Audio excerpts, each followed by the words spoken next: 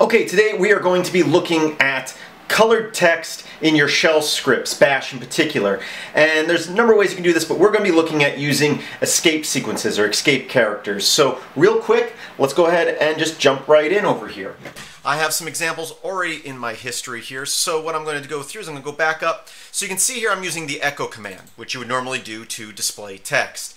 And then I'm giving it the -E option, telling it to recognize escape characters, which is this \E, and then we have this bracket, a number, and M. And 31 is for the color red. So if I do that, you can see that I get red text. If I was to go up, you can see that the number 34 is blue text. So if I hit enter, this is blue text. And if I go up again, another example would be 35, which is purple. And there we go, we have purple text. So now we have our text color. We can also change the background for the text, which is just changing the number. And conveniently, it's just 10 up for the same color of the background. For example, if we want a purple background instead of 35, it's going to be 45. And if I go up to where we have blue, instead of 34, we can do 44 and we have a blue background. And for red, we would go up to 41. Now there's a whole series of these colors and other options too, like underlining, blinking, reversing the colors, and even hidden text. So we're going to look at all of that. But how do you remember all these? Well, you can look them up, you can have a chart. I actually have a shortcut in my Vim settings that actually creates variables for all of these. So we're going to look at that real quick. But also I want to talk real quick about your color options. Now right here I'm using XFCE. So we're giving, these colors are going to be generated by your shell, in this particular case, Bash. But if you're using a different terminal, you can set different colors. So I want to make that clear. So there is, you can tell it to be blue, but the terminal itself can be a different color. So for example, again, this is XFCE 4- terminal. And if I open another window here, you can see, let me scale the font so it's the same. I have the same shell, you can see right here, I can type. But you'll notice that my text over here is white, not green. That's because in XFCE terminal, I have set different colors. So for example, if I right click, so this is XFCE terminal, over here we have Xterm. If I right click on this and go to preferences, I can go to colors, and you can see I have a text color option, a background option, and a tab activity color. But then I also have colors down here. If I hover over them, they'll tell me what it is. So here we have red. This is when we tell our shell script that we want red. In this particular terminal, this is the color that will show up. So I can actually make it blue. And when I do that, you'll notice that where we had the red as the background or the red as the text, it's now blue. But it didn't change over here because I don't have those settings for my Xterm. So I just want to make that clear that the colors you set are set by the shell, but if you're using terminal settings, it may change it. That might be a little confusing if you don't really understand the concept, the differences between your command line, your shell, and your terminal. A terminal and a shell are two different things. And your terminal can decide what colors are used for certain things and also what fonts are used. So real quick, I'm going to go back into my preference here and adjust this back. So again, I hover over this, I see this is supposed to be red, and I'll pick whatever color I want for red. So I'll just pick a red color, and there it is. But that's why my text is green here, is because I think green text looks cool on a black background. So those are my settings for my shell. And again, these are the same shells. You can see as I'm typing, I'm working in the same thing. Anyway, we're going to focus over here for this now. I am going to quickly create a shell script. I'm going to call it, actually I think I started creating one, so I'm going to remove it real quick. But I'm going to create something, I'm going to use Vim as my text editor. Use whatever text editor you prefer. I'm going to go colors.sh. And real quick, I'm just going to create a bash script. So boom, boom, boom, bash. Give it the shebang line here. And then I'm going to say echo hello world. Make that font a little bit bigger so it's easier for you to read. Save that, make it executable, and execute it. we now have hello world. But again, we can use those escape codes. I can use it just as I did here, using the -E option and then giving it this number. But again, it's hard to remember all that. So in my Vim settings, which I need to do a whole tutorial on my Vim setup, which is all up on GitHub. It's under MetalX1000. I'm sorry, GitLab MetalX1000. It's called My Vim Setup. I am going to quickly here, when I'm in insert mode, I hit Control-T to bring up all my templates. I'm going to say bash color, and it creates all these variables for me. And I did not come up with this idea. Somebody else did, and I just ended up using it. And basically now I can use these variables to change the color of stuff. Capital letters are, if it's all capitals, that's the background color. And if it's lowercase letters, it's the text color. So real quick, I can come in here, and now let's say I want this hello world to be blue text. I just give it a variable, and since we're working with text that's touching it, we're going to put curly braces around it. So we're just going to say red, if I want that to be red. Now, when I execute that script, the text is now red. And we have to realize that also, if we don't undo it, that will continue throughout our script. So let's go back in here. If I was to put another line, echo, this is line 2, that is going to be red as well, because we did not unset that color. The way we would do that in here is we would just go normal as our variable. Now that second line will go back to whatever your default text color is. For me, it's green. So now if I want this to be blue, I just go like this. I say blue. And when I run that, we now have a red line and a blue line. Let me clear the screen to do that again. A red line and a blue line.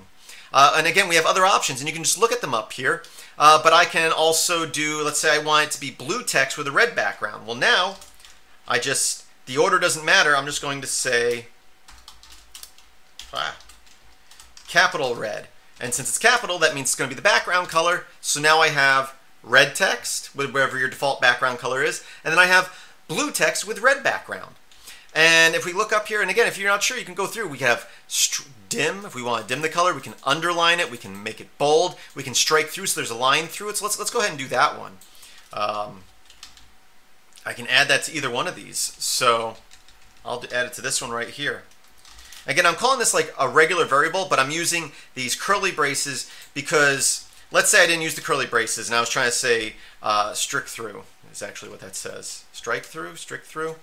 See, now it doesn't. Now it thinks hello is part of the variable. So that's what these curly braces do. It's just saying this is the variable. So if you're familiar with variables in Bash and you've wondered why people use the curly braces, and it's just to make sure that it doesn't accidentally link to other text is the main use of that. But now I can run this and you can see that there's a line through it. Okay. Other options we have, we can go, and again the order doesn't really matter unless you're overriding one of the colors. But I should be able to say blink, I believe is the option. And there you go. Now the text is blinking. And I use this in scripts. So you might go, oh, when will I use these colors? Like I have a script that I run that does a network scan, grabs all the MAC addresses for all the devices on my network, and then lists them. And any that are not known, because I have a list of known MAC addresses, at the bottom it will show all the unknown MAC addresses along with their IP addresses, and they will flash red to get my attention. There's a device on your network that we don't recognize. So that's kind of important. So you just, bring your eye to something. Let's look at some of the other options in here. We can go orange, blue, aqua, gray. So there's lots of color options. And not only do you have color options, but you also have the light color options. So you have blue and light blue, yellow and light yellow, green and light green. And then the other options here are things like hidden. Let's go ahead and look at hidden. So I'm just going to go echo. And down here, we don't have to worry about any of these special characters. So up here, again, we do the -E, telling it to look at these escape characters, and it's already taken care of that. The N is saying no new line. If you didn't do that, then there would be a new line before each group of text that you have here. But I'm going to, what did I say? I was going to say hidden. I'm going to say this is hidden text. Now, I didn't set normal up here, so, I mean, the hidden should override most of that, but you want to get in the habit of making sure you put normal back after each one of those. So I'm going to go ahead and run my script again, and you can see we have our red text with the line through it. We have our blue flashing text with the red background. And then we have hidden text.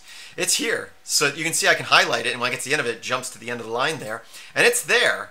But even though I highlight it, I still can't see it. But I can highlight it like that and click to copy it, or paste it, and it has copied the text there. So that is how you can do hidden text if you're trying to hide text, which might be fun in certain like shell script games. Now let's go back in here and reverse. We'll just reverse the colors. So whatever your shell colors are, your foreground, your text color, and your background color. Oh, why did I exit out of that? Let's go ahead and just say reverse on this. So now I run this and see my foreground color is set to green and my background color is black, so it just did the reverse of that. Again, all this is just so you can make things stand out. If I was to open up a new shell here, so like this, you can see I utilize this. I have an ASCII. Anytime I open up a new shell, it brings up some information here. It brings up the weather. It brings up certain things that I have. I need to update that credit card 5% back, and tells me what my current video is, and it's supposed to show me the likes and dislikes, and yeah. Sometimes grabbing stuff from YouTube doesn't always work, and my uptime. But you see, I kind of color-coded some of that stuff. So how do I do that? So you can run it in a script. If we go back over here, I can run this. But now watch what happens if I run that script, but pipe it into a file. We'll just say text.txt. Now, if I was to look at that text file, text.txt, look at this. It's got the escape characters in here already. Now, in a text editor, it would look like this. If I X out of this and I just cat that file, it actually has all those settings stored in it, which can be useful. So you can put that into a file and then cat out that file, and you don't have to worry about scripting out the colors because they're already saved in that file. The flashing, the lines through, the coloring, all that's all saved into that file. But that's also true. So I've mentioned before the program Chaffa, which I think is a great program, should be in your repositories. I know it is for Debian SID. I'm not sure about Debian Stable or other distros because I think it's fairly new in most distros. But I have a photo in here of my son. So there he is. You know, the coloring isn't perfect, but it made this nice text-based copy of the image. And Chaffa does a great job. And like if I was to lower the font, the text size on this and run it again, it adjusts automatically. So I can get somewhat of a, I don't want to say high resolution, but a higher resolution of that image. There's other programs out there that will do this, and I don't feel like they do as good of a job. Now, if I was to zoom in again, clear my screen, let's zoom in a little bit more. Again, I can run Chaffa on that picture. There it is. I can actually dump this into a text file. I can say pic.txt. And again, if I look at that pic.txt file, it's actually all the character information for that saved into a text file. So now I can send that to somebody who's running, you know, a bash shell, and even if they don't have Chaffa installed, they can cat out that text file, and it's going to display that on their screen like that. There's good things and bad things about this. First of all, it looks like this here. Depending on your shell setup, it may not look exactly the same, right? For example, if I go to my TTY, it doesn't look as good as it does in my terminal emulator here. But also, the sizing is different than if you're actually running Chaffa. So again, for example, if I change the text size of my terminal and I run Chaffa, it will adjust the size of the picture. If I put a higher resolution into a text file, and someone runs it. So for example, let me lower my font size.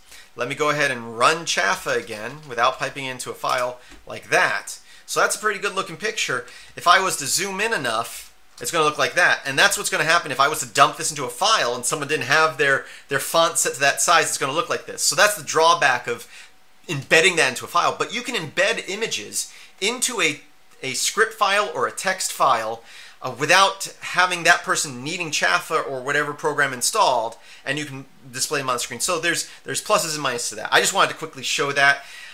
So yeah, that's colors in your terminal quickly. I hope that you understood that. Again, a lot of these escape sequences are hard to remember, but that's why a list of these, and I'll try to put a link to a list of them in the description of this video. So basically I'll put all these variables just like this in a paste bin, and then you can copy and paste them. And again, I'm going to do a video later on my Vim setup video, which will use all the templates I create. So again, like for me, I can delete all this. When I'm editing a text file, I can hit Control T for template, and it actually brings up all my templates, and then I can type in, and it uses FCF to search through them. So I can do bash, header, background colors. I got some Bootstrap. Even though I don't use Bootstrap anymore, I have some templates for that, and it will just put that right in there. So something I've been meaning to go over, and I'll do a video on eventually. But I do hope that you have found this video useful and learned a little bit about colors, mainly that you can use them. It's built into your shell. May display a little different depending on people's settings. If they have some really weird color schemes, it might be all messed up. But usually, people, if you're using a color scheme, it's going to be somewhat. If you have red, you're going to have some sort of red set to that, hopefully. But thank you for watching, and I hope that you found this useful, and I hope that you have a great day. Please visit filmsbykris.com. That's Chris with a K. There's a link in the description. And as always, I hope that you have a great day. Wait a second. Okay, finished making this video, edited it, uploaded it, set it to go public, and then I realized there was something important that I wanted to go over, and that is that you can use this technique to also have colors and stuff that you wget in curl. Let's have a quick look at that. Okay, you may or may not know this, but if you try to go to my website using curl or wget or some sort of shell-based web interface, hopefully it's going to redirect you to a text-based menu instead of trying to just dump all the HTML out to your screen. So for example, I'm going to wget, I'm going to go in quiet mode, I'm going to output to the screen here my website, and when I do that, I get this nice, easy to read in the shell text. And it's color-coded, so you can see the URLs for the videos, the titles in a different color. You can see the title of that section with a purple background or a magenta background. And you can also see example usage with curl and wget and how you can search through my videos. So how do I do this? Well, same way, if you generate it on the fly with a script or just put this information into a text file on a web server, when you display that web file, just like you would see HTML on your screen, in this case, we're going to see colors. So let's go ahead, I'm going to clear the screen, and for example, if I was to echo -E, and in quotations, I was going to go \E, bracket, we'll say 31, and then I can say this is red, right? So that's what we've gone over so far. And I'm going to say new line, new color. I'll say 34, which is blue, I think. This is blue in color. Nope, I must have typed something wrong. Let's see here. Oh, I forgot the M after 34. There we go. So we have this is red, this is blue. If I was to dump this into a file, so I'm going to redirect it, in my case, to USR, www, or not USR, sorry, var /www, HTML, and I'll just call this, I have a file already called text or colors.txt. I can put that in there, and if I was now to wget and dump the output to the screen, I'll say http local host, and we're going to go file colors.txt, and again the extension doesn't really matter when we're using wget like this. You can see the output is the same as if we were to cat out the file. And again, we can edit this file, so let me just go ahead and grab this and say Vim. I can go in here, and if I want to, I can copy some of this. I can copy that line, say this is still blue, like I said, in color. And I'll do another one. I'll just say this. I don't know what color 33 is. This is another color. So again, I can cat out that file, and you can see the colors just as I was to put it in any other text file. But if I was to wget it as if it was running from a separate machine on a web server, I can just run through the commands like this.